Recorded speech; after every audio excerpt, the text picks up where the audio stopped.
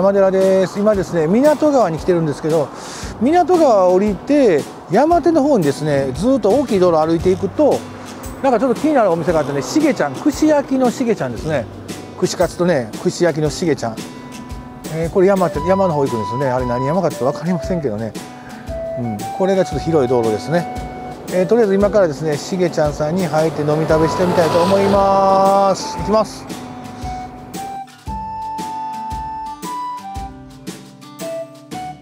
はい、今ですね、しげちゃんというねお店に来ました。港川からですね、ちょっと山の方に歩いて、道路沿いね、山手幹線かな、ちょっとそこの道にあるんですけどね、途中にね、ホルモン焼きって書いて、なんか魅力的なお店なんですよ。えらいな、大発見、自分の中でね、ちょっとね、気になってた、大発見というか気になってたお店なんでね、来てみました。まずはですね、チューハイのレモンからいただきたいと思います。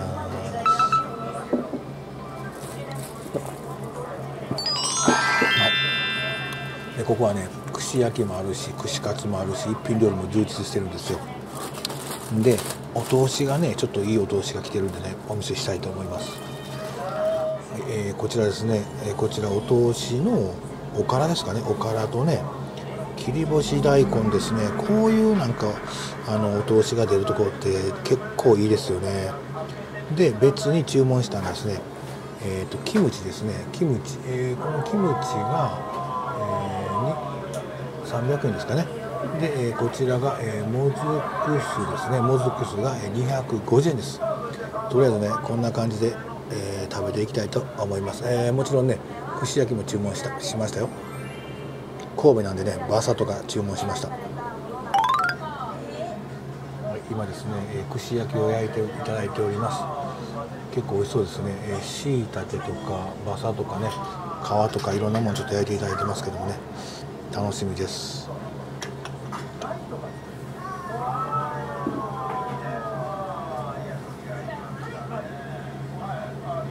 こちらですね、心臓ですわ。1本130円。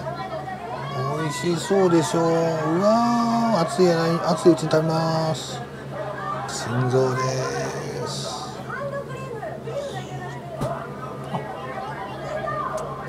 美味しい。香ばしく焼いていただいて、癖がない。めっちゃ美味しい。タレがまた美味しいわ。これお酒が進むやつですよ。うまっ。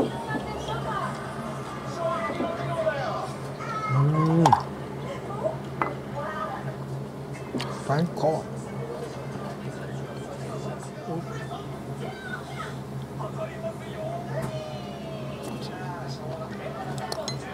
すみません、ありがとう。はい。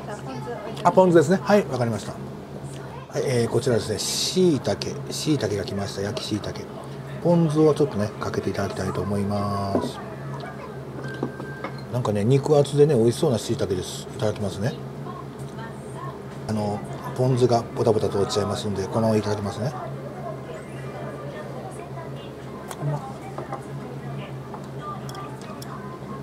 美味しい。串カツも好きやけど、串焼きもいいですね。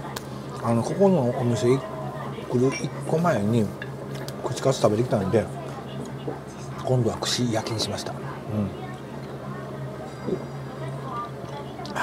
まい。これカウンターだけのお店なんですけども、すごくいい雰囲気でね、めちゃくちゃいいですよ。こちらがですね、お店の雰囲気です。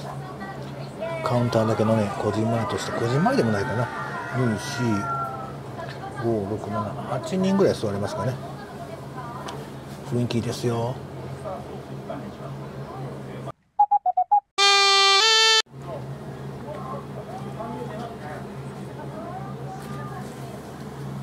まそうに焼けてきたな。皮かな。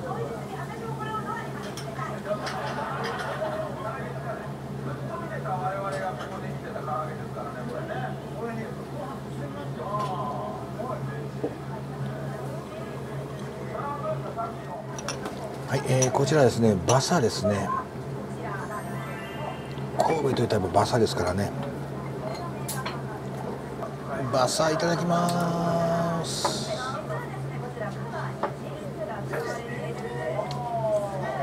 美味しい。タレがねあっちしこのバサにあってて、あ、うまい。お酒が進みますわこれは。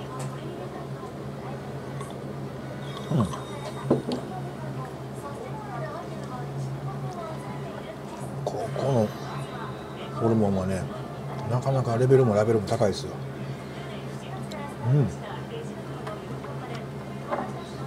なんか昔ながらの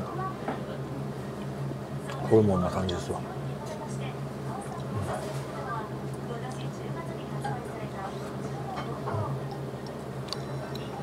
今度はこんにゃくと白ネギを注文してみましたよ。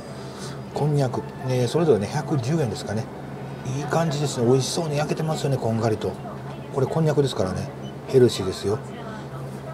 腸内の掃除にもなりますもんね、こんにゃく。砂おろしってやつですね。いただきます。串焼きのねこんにゃくです。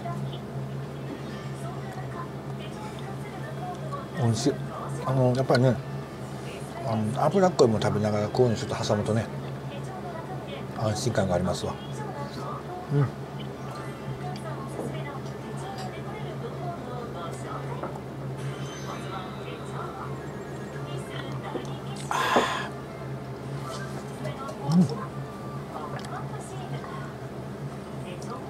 次ねこれ鶏の皮塩です。美味しい。これもねこんがりと焼けてうまい。まあ肝心のお通しまだ食べてませんけどね、食べますけど。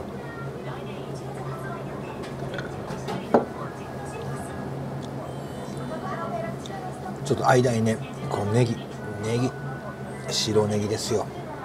これがまた美味しいんでしょうね。いただきますね。あ、うまっ。この切り干し大根でしょうね。これもなんかいいですね。色合いがまたいいですね。人参がちょこっとこう入ってるとこ嬉しいです。いただきます。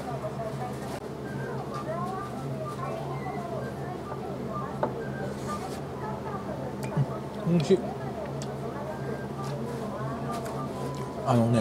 油揚げと切り干し大根と人参とちょっとだけ、ね、少しこうツナが隠し味に入っている感じですね。美味しい。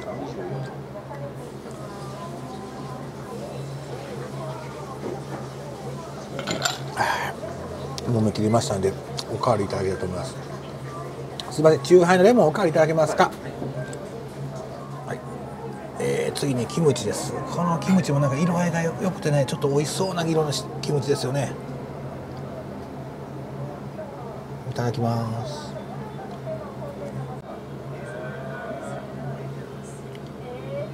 ありがとうございます。ちょうどグッドタイミング、キムチ食べた時にね2杯目のチューハイ、レモンチューハイ2杯目です。うまい。でこのキムチは結構ニンニク効いてますよ。結構ニンニク効いてる。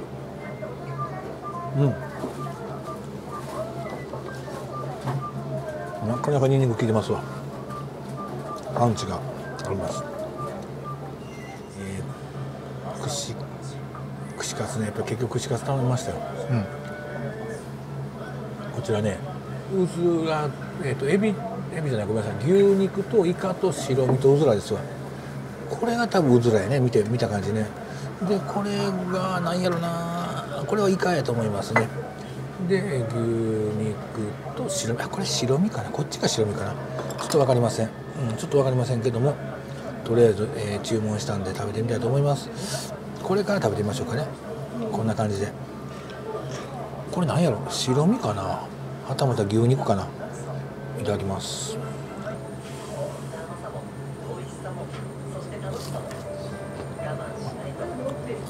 牛肉ですわ。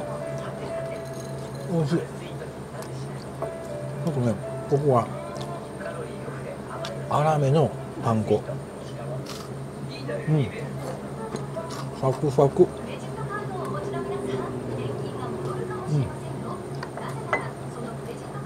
ずら食べたいと思いますけどね、うずら。これね、自家製のソースみたいですよ。自家製のソースをたっぷりかけていただきます。うずら卵です。うずらいただきます。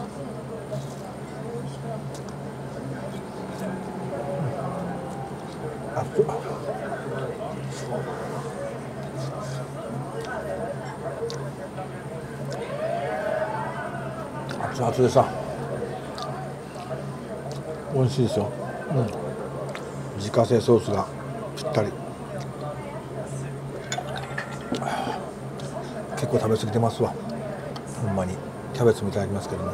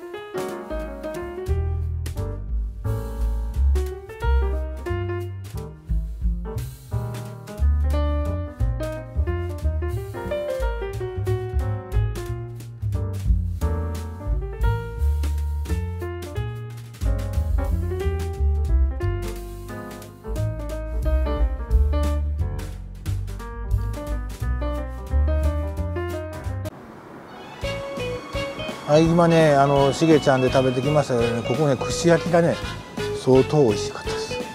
串焼き皆さんちょっと食べてほしいですね。